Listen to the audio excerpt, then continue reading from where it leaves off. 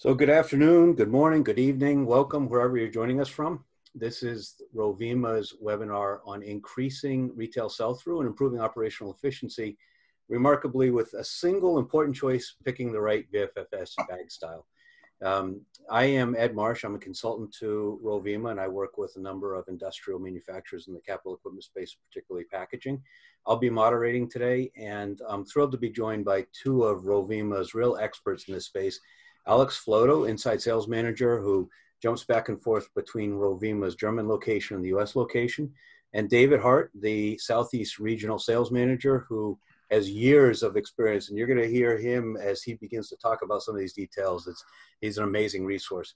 As we get started, there's a quick poll that we've popped up.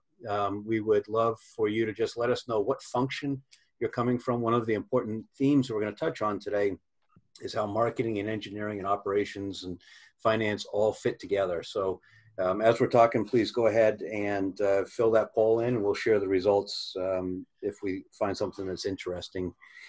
Let's have a couple quick housekeeping notes. First of all, the inevitable question: yes, we are recording this, and we will share the recording. You'll receive a follow-up email, which will include not only a link to the recording, but also to the deck and a handy bag style reference checklist as well.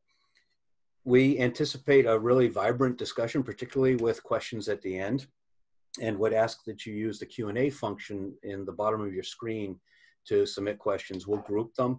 We'll answer as many as we can at the end, and any that we don't get to, we'll reply by email to answer your question. So we're going to kick it off with David talking about some of the macro market forces that we believe are at play that ultimately impact your decision of bag style. So David, start talking about the role of packaging and where we stand in 2020. Thank you, Ed. One of the biggest demands from the consumer in the packaging world today is convenience. For example, this could be as simple as utilizing pre-applied zipper film that makes a package easy to open, easy to get into, and easy to reseal. Something that is very simple, as it adds significant value to your product by making the package more convenient for your customer. Secondly, with everything that's going on in the world these days, the consumer also wants to quickly identify what they want, check it off their grocery list, move on, and get out of the store as fast as they possibly can. So with this being said, I think product recognition through packaging is key. The consumer easily identifies the product, and the next thing you know, the product is in the cart and ready to be purchased. The retailer, on the other hand, wants a wide range of aesthetically appealing packages that sell with ease and are easy to restock and be sold again. Therefore, packaging quality and shelf-ready packaging is becoming very popular and important in today's industry. So now the manufacturer is tasked to satisfy both the consumer and retailer with convenience, brand recognition, and appealing packages that are easy to sell and restock so that the supply and demand cycle stays in high gear during these challenging times. So Alex, let's talk about the internal tensions that we commonly see out there. Yeah, thanks, David. There are two obvious internal tensions that we've basically seen in our industry. One side, you have marketing. They want to sell more, gain more market share, reinvest in the brand with innovations, get people more interested. And so that means they're always looking for some kind of way to change the brand and kind of change the status quo with the other side, which are the operators. Operations, they want to stick with status quo, stay in their lane, fulfill orders, run production lines efficiently without any hiccups or any surprises. And on their side, they're not really open to change. They kind of want to, because if there is a change to the package, then that might require some different levels of training and monitoring on their side. So there's got to be this happy medium where both marketing gets what they want and innovation to stand out, that kind of appeal, and then operations can kind of fulfill that, or just fulfill all that change without any new daily changes to the routine and not much more training. So that middle ground, I mean, it sounds great. We all know that it's kind of hard and painful to get there, and it's always a work in progress. But the fly in the ointment, if you will, to use an expression, is the fact that just as soon as any company kind of figures out how to balance those internal tensions, Well, guess what? The market changes, consumer expectations change, retailer expectations change. And that leads to 6 trends that we believe are kind of pervasive in the industry, affecting retail packaging, that will also then impact our discussion of bag types. Alex, why don't you take us through those 6 trends? Yeah, to quickly summarize these 6 trends, first I'll start off with sustainability and the options that you might want to explore with sustainability. Next, stand-up pouches. Consumers are demanding higher package quality with an SUP. Middle of the store shopping. Consumers are stocking up on shelf-stable goods and emptying the inner store shelves. Snacking and convenience. How the consumer needs are changing in our market. Market differentiation. The strategy of being different and standing out. Merchandising efficiency. The rise of retail-ready packaging. But before we kind of go more in depth in all these, I'm going to send this back to David, who's going to kind of remind us about the typical bag size styles we see in the market today. Thank you, Alex. So basically what I want to do now is just take a packaging 101 approach on bag styles and how they may fit within your operations and or marketing objectives. So I'm going to start out with Old Faithful here, the pillow bag. The pillow bag is the most common, easiest, and economical bag to make with the added benefit of high production speeds. Per its name, it forms a pillow when made and is classified as a lay-flat package. Basically, it has a top and bottom seal and a symmetrical vertical seal going down the back of the bag. Now, this back vertical seal can either be a fin or lap seal. In the retail convenience sector, because pillow bags do not stand up, they usually feature a hole punch and placed on a pegboard for good brand exposure. Now, in terms of consumer convenience, when we talk about reclosurability, a pillow bag can either feature a machine-applied zipper or a pre-applied zipper. Another nice feature can be a transverse perforation line for easy opening above the zipper flange instead of a cut here note printed on the film. The perforation line can eliminate the potential need for scissors to open the bag. It can also avoid the consumer for having to tear open the package and the product goes all over the place. So now I'm going to move on to the cousin of the pillow bag that is called the gusseted pillow bag. So the gusseted pillow bag is a simple variation of a pillow bag with 2-sided gussets that are typically not deep. In my opinion, the gusseted pillow bag is more of a functionality bag. For example, the gusseted pillow bag is commonly used in high-speed bag-and-box applications. The gussets square off the ends so it is easier for the bag to be pushed into the carton and prevent jams. A good illustration of this is right here in that picture, on the left side of that slide. Now, another functional advantage of the gusseted pillow bag could be used when filling powders. So the gusseted pillow bag allows you to use a larger forming tube if increasing the bag width is not an option. Because of the larger forming tube, a larger auger screw can be utilized for increased throughput and accuracy. Meanwhile, the bag width does not increase because the bag is gusseted on both sides. I typically see this often in the powder industry, and it can be a nice, easy solution for increased line efficiency and throughput. Now, gusseted pillow bags are also commonly used in bigger bag applications where bags are directly palletized. The gussets square off the bag well in the pallet, and then the pallet can easily be stretched wrapped. Examples of this could be fertilizer, construction material like grout, and I've also seen it in big bag applications in the flower industry. Now, the gusseted pillow bag is still considered a lay-down type package, but with increasing the gusset depth, it could be used as an economical version of a self-standing package.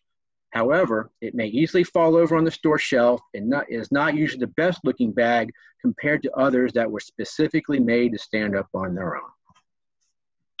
Moving on.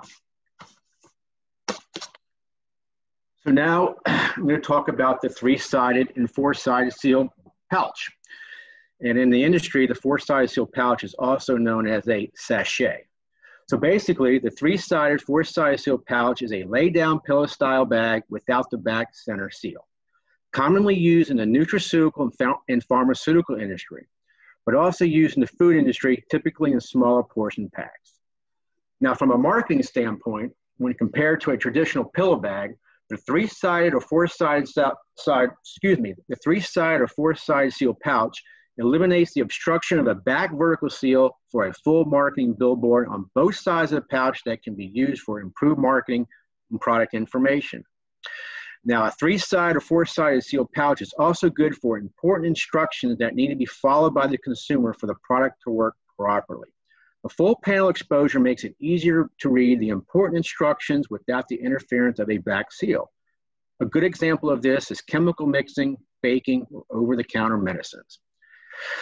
Traditionally, these pouches are made on horizontal form-fill seal machines or multi-line sachet machines.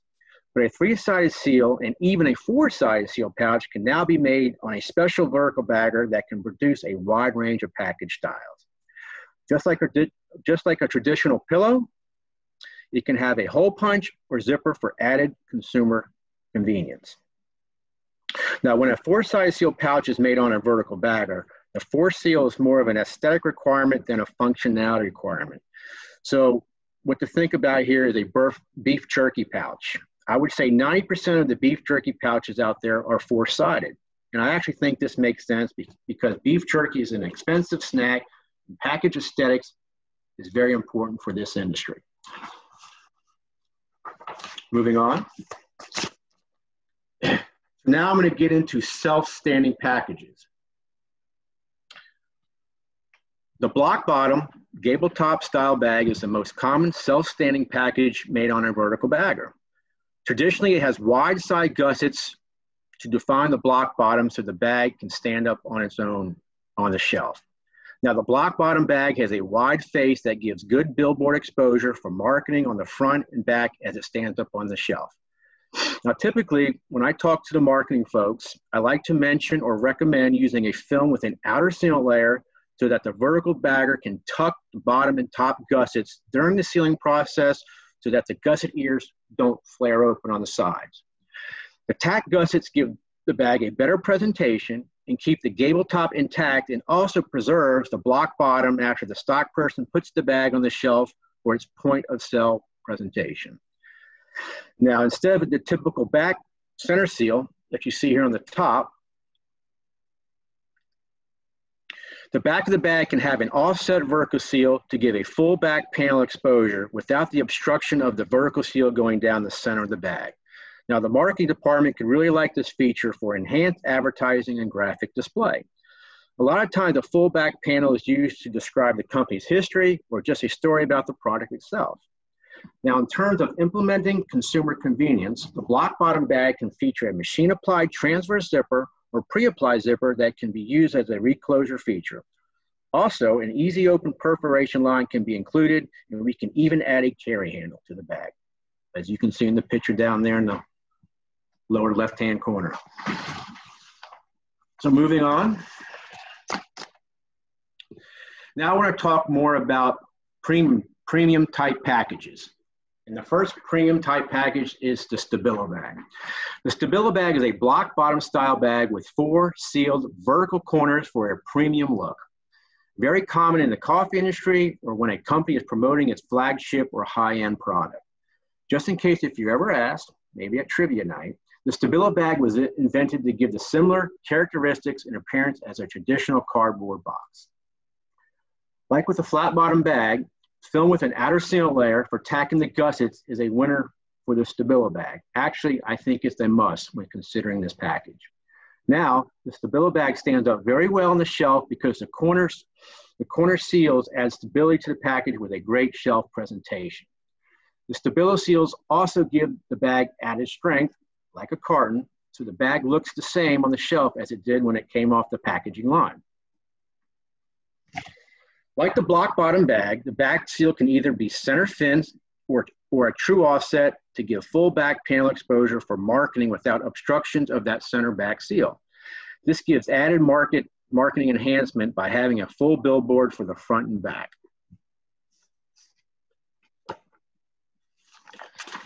Moving on to our next package.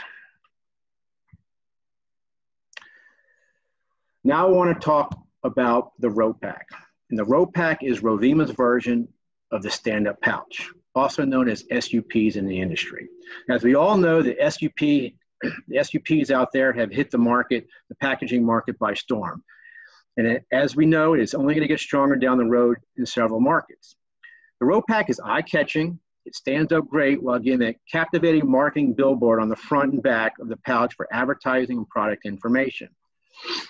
Now, the Ropack presents a premium-looking package, and in return, the consumer is convinced they are buying a premium product. For example, let's talk about chocolate candy. You could be walking down the candy aisle, and you first see a lay-down pillow bag of chocolate from Company A on the shelf.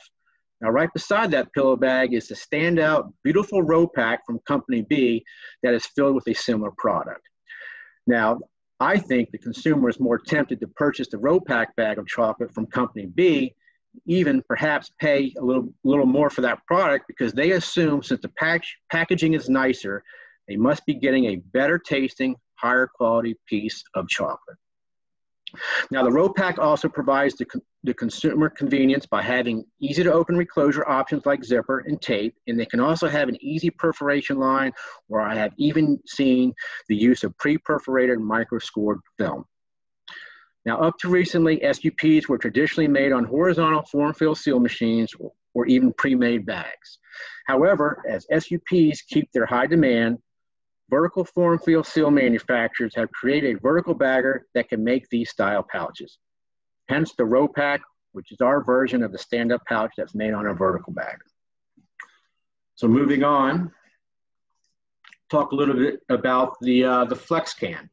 Now the Flex Can, the bag on the left here, or the package on the left here, is just basically a version of the Stabilo 4-corner seal bag that resembles a rigid can in a flexible format.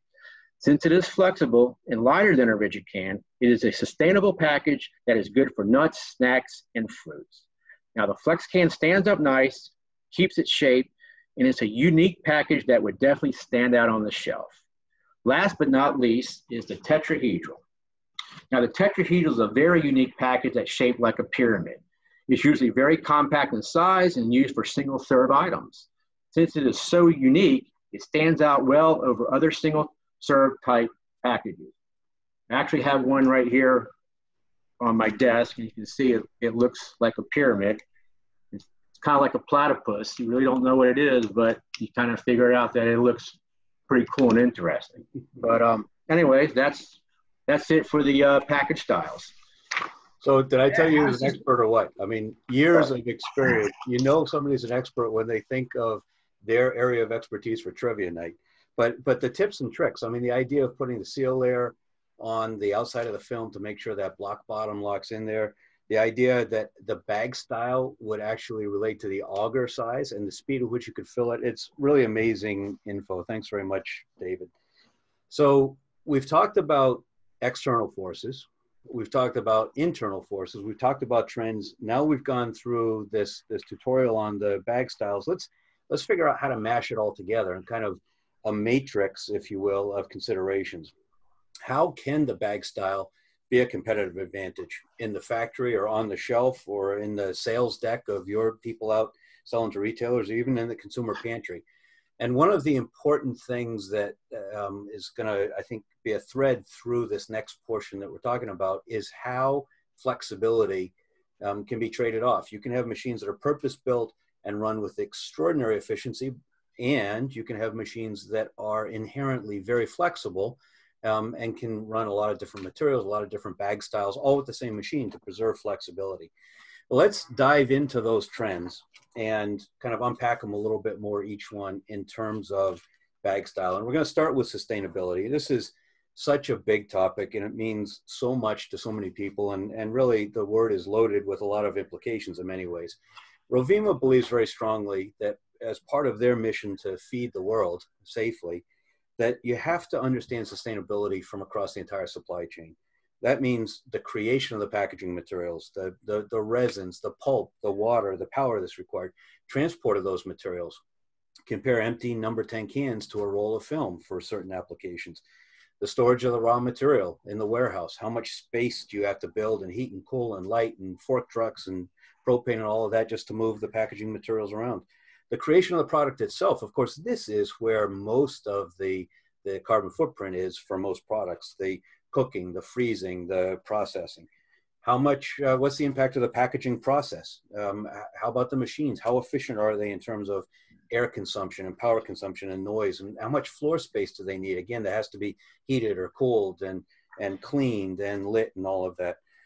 Transportation of the finished goods, the volume and the weight of the finished goods, and the shelf life. I mean, there's nothing really more impactful for sustainability than having to take an entire package of finished good and throw it out because of damage or expiration. That's far more volume than the difference incrementally that people can achieve with packaging.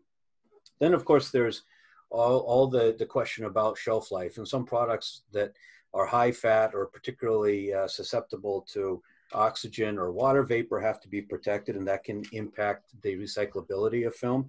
There's terms, recyclability, compostability, biodegradability, that have very different meanings technically and in perception. And perception throughout this whole thing is really important. There's the perception of plastic and monolayer versus metallized and laminated films, and what you need from a graphics perspective, a marketing and shelf space. Then there's the paper and the very strong movement toward paper and PLAs and some of the other biodegradable films. But by the time you look at the manufacturing of those and account for the chlorine and the water consumption and the volume of material, sometimes the trade-off isn't entirely as clear. The bottom line, though, is that all of these are really tightly intertwined. Paper may satisfy the consumer preference for, kind of a sustainable looking and feeling package, but it may tear. It may need a plastic lamination in order to achieve the shelf life. It may run slower. It may take more electricity for higher seal pressure and higher seal temperature. So there are trade-offs as part of that process. And the reclosable features that we know are a trend that are so important to the consumer experience can also, in some cases, impact the recyclability. Now, they can take a package that may be a monopolymer and make it into one that's not as easily recyclable. So all of this means that across the entire organization, from the marketing, positioning, and messaging, the merchandising, to the corporate social responsibility, and the finance, and the production, and the operations, everyone has to coordinate to build the right combination of flexibility and appearance into the sustainability perspective. So for the next trend, I want to turn it back over to David, and he can kind of take us through what he's seeing in terms of trends of stand-up pouches and how different bag styles play into that. Thank you, Ed. Thank you, Ed. Yes, there's definitely a love affair with the stand-up pouch, both on the consumer and retail side. For the consumer, it's easy to open, it reseals well, and it stands up with ease in the pantry. Like I mentioned earlier, the SUP also sells well, giving the consumer the sense that inside that premium pouch is a better product than the competitors that's sitting right beside it, potentially in a pillow bag. Not too long ago, these pouches were only available as pre-made or made on large, space-consuming, horizontal form field seal machines. But a horizontal machine is big, expensive, and changeovers take a long time compared to a vertical. So, to adapt to this trend, we are now seeing manufacturers offer a vertical bagger that can make aesthetically pleasing SUPs, stand-up pouches, and these machines have a smaller footprint. For the most part, they're less expensive with quicker changeovers, and better yet, they have the flexibility to make pillow bags, flat bottom bags, stabilo bags, and even 3-sided and 4-sided seal pouches on the same machine.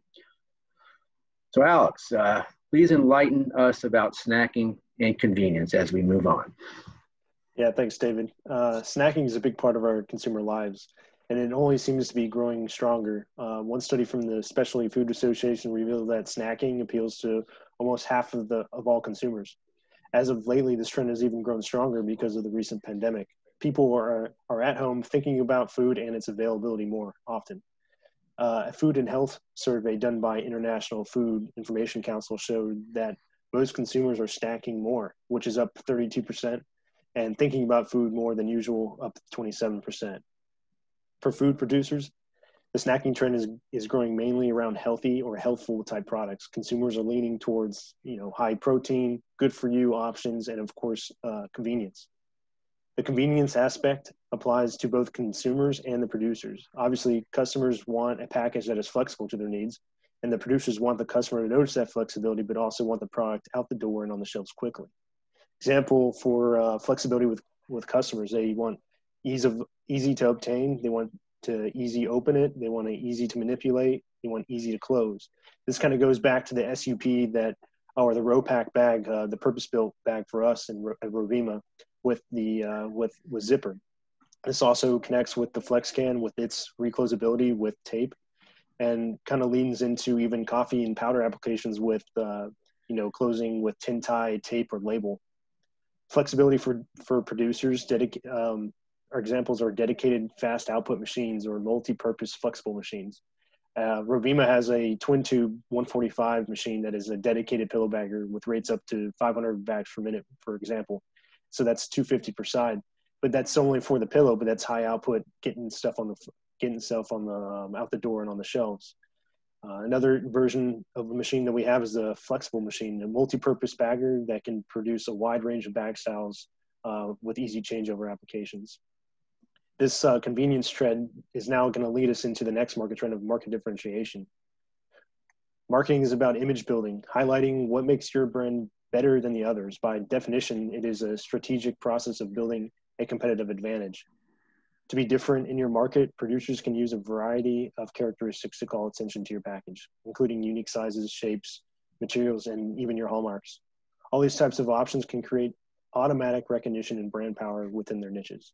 Because our markets are growing and becoming more and more competitive, packagers are looking to manufacturers like Rovema and their film suppliers to aid them in their quest to set themselves apart. One way manufacturers like Rovema can help you stand out in today's market is with obviously the bag sizes and shapes and our innovations, of course. This kind of goes back to the oddball style bags like the tetrahedron and the FlexCan, the SUP RoPack bag, and other bag styles as well that David mentioned earlier. With the snacking market moving towards a healthier option, another way to stand out would be to amplify that brand persona with sustainable films. For example, paper packaging for organic, healthy style products. Another way you can stand out in the market in terms of supply value and cost leadership is going to kind of take us into the next trend of market merchandising consistency. Simplify the process of stocking products and you will get your products in front of the customers more quickly. And this is kind of leaning into retail ready and shelf ready packaging, or I'm going to call RRP and SRP. Growth from the previous mentioned trends of snacking, convenience, merchandising, differentiation have driven demand for low cost packaging materials, even when it comes to multi-packs and variety packs for certain brands. RRP is a purpose-built strategy that not only is easy for retailers to manage, but should have an excellent customer appeal relevant to the type of product.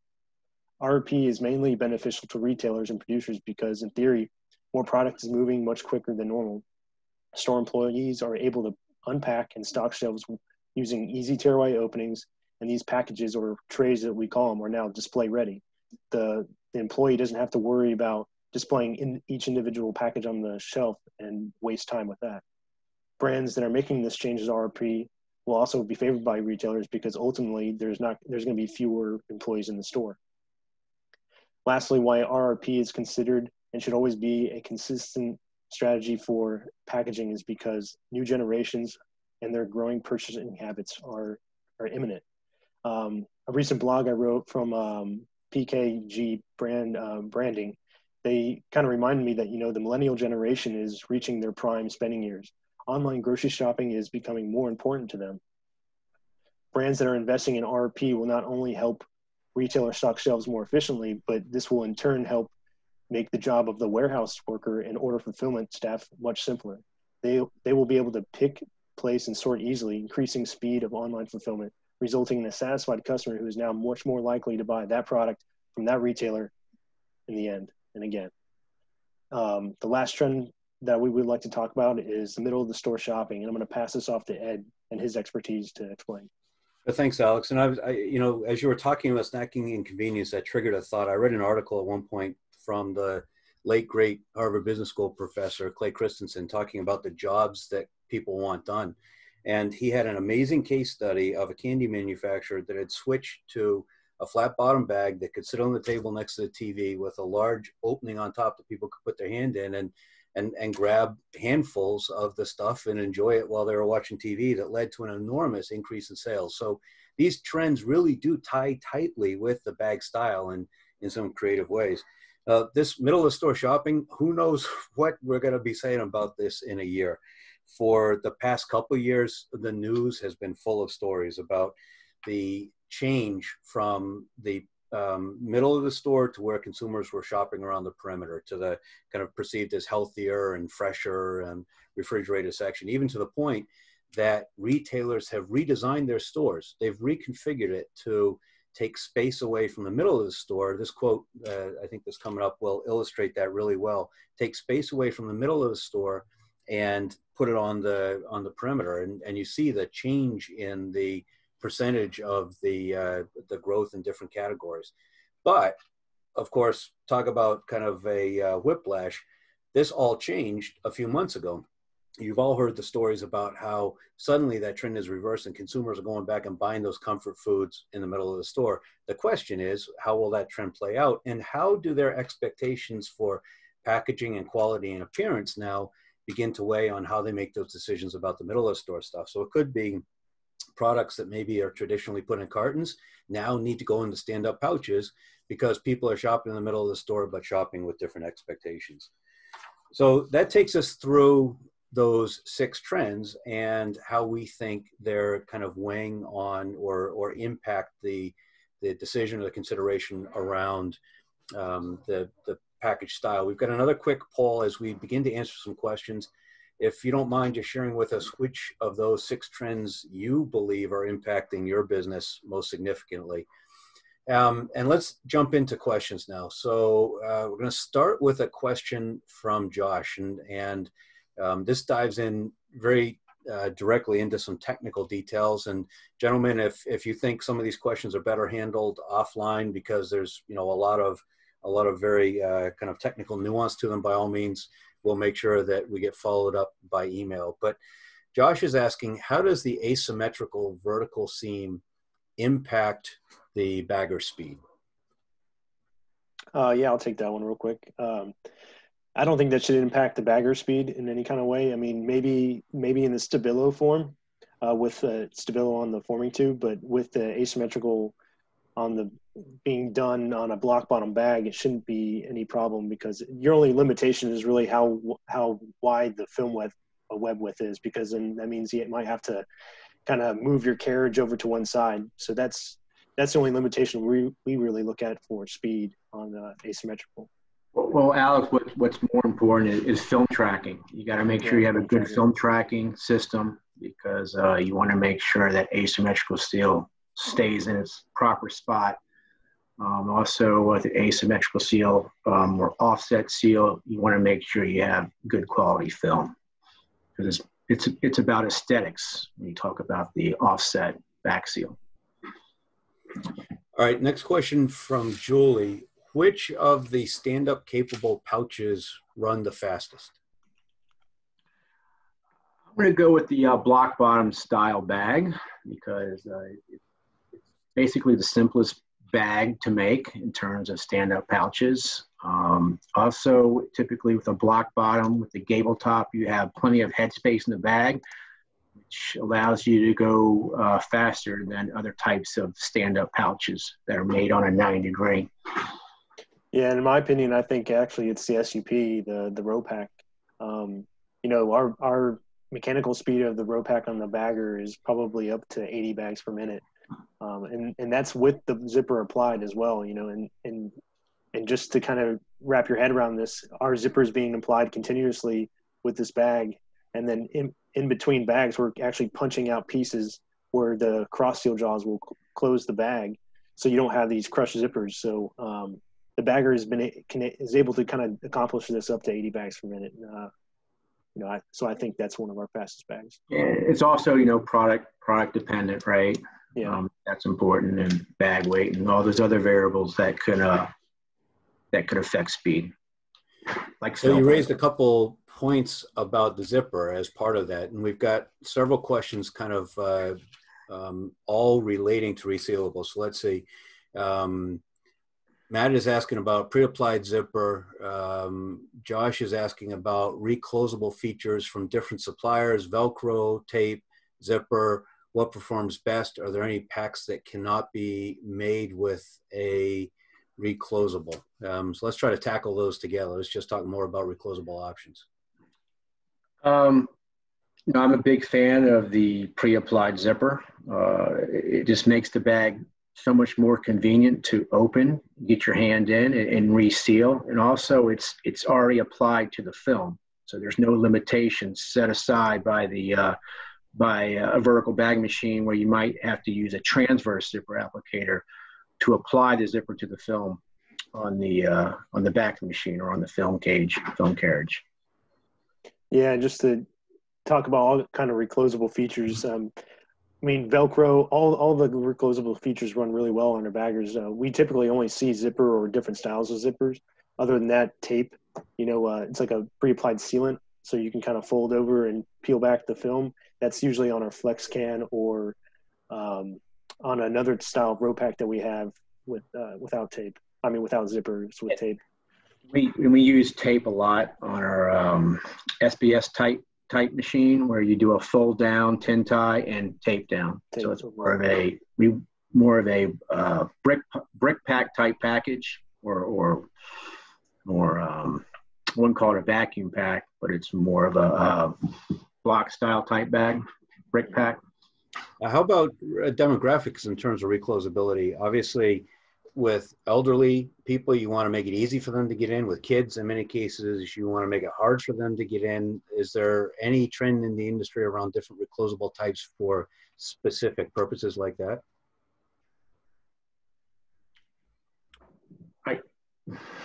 Nothing that you heard about, I guess. No, I think for just talking with my wife, she just wants something that's easy to open, something that's convenient, something that's going to keep the product fresh. So that's when I was talking about the perforation feature, right? Where you're just tearing open the bag right below the top seal instead of tearing open the bag or using scissors. And then it's, again, with the pre-applied zipper or any type of zipper applicator, it's easy to open the bag, get your hand in the bag and reseal it and put it back in the pantry or back in the refrigerator. Some zipper styles we've seen is like fresh lock. People want a more hefty style zipper to kind of keep in the fresh of the product too. So, got it. All right, Michael is asking, what's the main limitation on the speed of the row pack bag? I would say it depends on. It's really if you're going to run zipper, the zipper might be the limitation, because the row pack without zipper you can run a little faster. Also headspace, right, Alex? Headspace, yeah. Cargo space. Cargo space. You don't want to get product in the seals.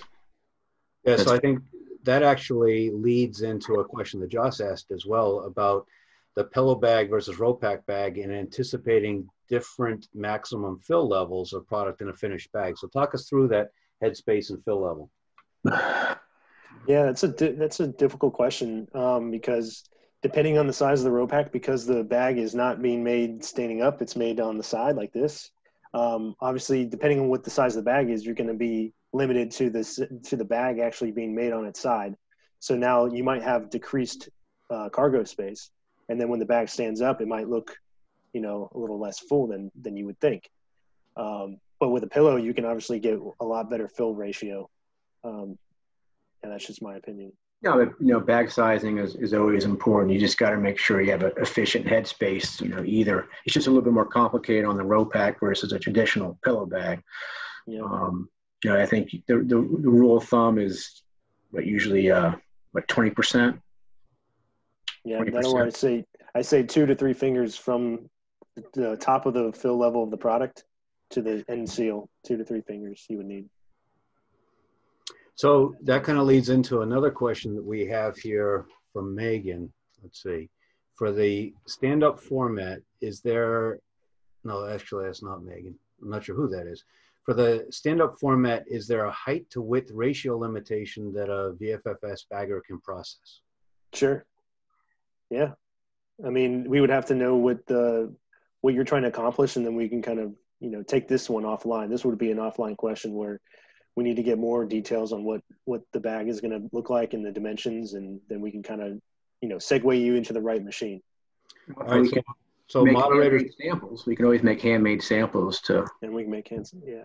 Moderator's privilege here. Whoever asked that question is in as an anonymous attendee. So if you want that detailed follow-up answer, you're going to have to drop another Q&A in to let us know who you are so we can follow up with you on that.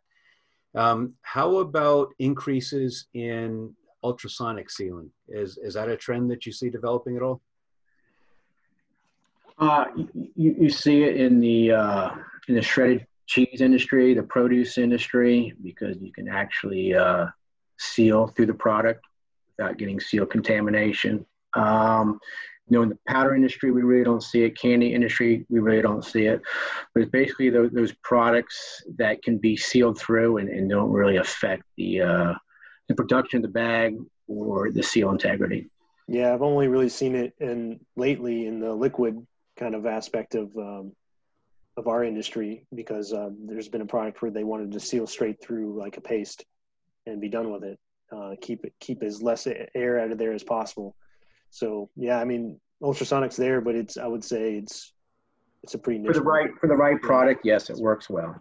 Yeah. But of course, you mentioned film tracking earlier in the consistency of that offset seal, and there's ultrasonic tracking for film as well that addresses some of the traditional mechanical issues, right? Yeah, to help ultrasonic sealing. I mean, ultrasonic film tracking is definitely better for certain bag styles. It might be too much for like a pillow bag, but for like a four-corner seal Stabilo bag, it's absolutely necessary. True offset vertical seal, yes. Yeah. And then there's also ultrasonic sealing for even valve applications with coffee. Gives you just a extra bump in speed, putting that valve in the back of the carriage. Now, how about ultrasonic in terms of speed in general? Mike's asking if ultrasonic would slow the machine down. You mentioned it's faster with the valve, but how about the general operation of the machine? That's a good one. I would like to take one offline. There's no speed limitations with ultrasonic. Sometimes for the right application, it could help you go faster. So here's an interesting question. Devin is asking why a manufacturer would choose the rope pack bag versus the block bottom. Good question. Aesthetics. Like I talked about, it's a premium package, and it makes your product more of a premium type product versus a conventional flat bottom style bag or a pillow bag. So it's a good marketing question internally for how you want to present your brand out in the market. Obviously there's beautiful block bottom bags out there, and there's beautiful rope pack bags. It's really just how you want your brand to be seen by everybody, right? It's just more of a marketing preference. We've got a variety of questions around maybe what we might call upgrades or retrofits. People wanting to know if they can put zipper on the machine later. People wanting to know if they can run pre-zip film on their existing machine, run pre-applied film. There's a question actually about bag sizing. Can you gentlemen or some of your colleagues help people that are wondering about how to optimize the bag sizing? Is that a consulting services or advice that you offer? Yeah, absolutely. Whoever's asking that question, you can contact me or David anytime, and we can help you make a bag size and kind of help you in the right direction. Cool. And I think you triggered a question with your comment on liquids and sealing through paste. Robert's asking if Rovema can currently bag 2-gallon liquid bags. Yeah, you can do. Yeah. We have a machine specifically designed for liquid applications. And you can do 2-gallon size. Oh, yes. Oh, yeah. All right. So we've worked through most of the questions. Let's see. Juan was wondering, I think, David, when you were talking about the gusseted pillow bag, you talked about large format for palletizing. He's wondering how large you can go with those bags. So we have a machine called the BVC 600, and that 600 represents the widest bag you can make on that machine in millimeters. So 600 millimeters equates to about 23.5 inches. So 23.5 inches wide. And not to mention, for that machine, when you're making such a big bag and you're going to straight palletize it, or that machine has an integrated Tyvek applicator that basically pushes all the air out, so it becomes it doesn't look all floppy when you try to throw it on the pallet, and then basically you have a stack that falls over. So it's a great machine for. Oh, Alex, I just want to go back to the liquid machine. We now offer the ability to put a fitment. Correct. Yeah. On our liquid bags. So that's new from us. Looking forward to that. And David, you mentioned that 600 millimeter seal jar, 23.5 inches. Is that the largest bagger that Rovema produces? Yes, it is. And in terms of kind of more common retail bag sizes, what would be the largest? We can make up, we have a 400 machine, which can make up to a 400 millimeter wide bag. So that would be the biggest bag. So maybe that in pet food or kitty litter or those kinds of things? Correct. We even have been talking about doing a intermittent motion machine with 500 millimeter jaws. So we go from the, we'll say just the 180 machine, 180 millimeters, all the way up to the 600, the BBC 600. Mm-hmm. Cool. All right. So those are the questions I think that we're going to tackle as a group here today. Actually, one more just came in. Mike's wondering the type of footprint for the BVC 600 versus 260 or 400. How much bigger is it? It's quite a big machine. So maybe we're better off catching up with Mike offline with the details about that. I can send a sample drawing to Mike if he wants one. All right. So fascinating discussion. You guys are amazing experts. I think one of the really interesting things is that marketing and engineering and production and finance all have to weigh in on this. And just because you want to buy the fastest machine you can for the package that you're planning to make for that large retail customer today doesn't mean that the best decision is necessarily to have the most efficient solution just for that, because there's so many trends impacting it. Flexibility that's required, even what manufacturers have gone through for the last 4 months, changing so quickly to respond to shifting demand, and having flexibility for package style and bag style and sizes and formats and materials and all of that is so critically important. So let's wrap this up. Thank you very much for joining us today for this webinar. Just a quick reminder that you will be getting an email that will have the link to the recording, the deck, and the bag style comparison matrix. Just shouting out also, or calling out a couple other resources that you may find interesting that fit into this discussion. One is Rovema's guide and webinar to retail ready packaging. And the other is the paper packaging guide. There's also soon to be released a liquid packaging guide. There was a few questions around that, so people interested with some of that. So the bottom line, I think no matter whether you had assumed that you had to go pre-made or horizontal to get the look, or was stuck with a machine that would only run one type, there's a lot of retrofits available. Vertical form, fill, and seal has a smaller footprint, lower capital cost, a lot of flexibility. And the folks at Rovema have a lot of expertise to talk through different options on how to improve flexibility, improve package appearance, increase manufacturing agility, reduce the footprint, increase speed, reduce material cost, all those kinds of things. So we'd welcome you to reach out and have those kinds of discussions, even if it's just, hey, could we do such and such? That's what Alex and David and their colleagues are there to do. So it's been a pleasure having you today. Thanks very much for joining us, and wonderful job, Alex and David. Nice work. Thanks, everybody. Thank you. Bye-bye.